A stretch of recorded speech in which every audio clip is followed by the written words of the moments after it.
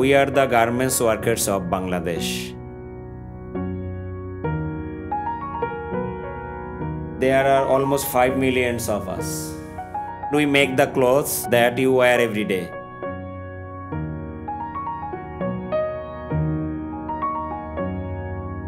Most of you only hear about the bad things. That we are exploited and tired workers who do long hours behind the sewing machine. But we are not just workers. We are people with dreams and passions, hopes and worries. We still have many struggles to fight to improve our situation. But factory work has changed many things in our lives, often for the positive. These stories are about us, the workers, the real people behind the fashion industry.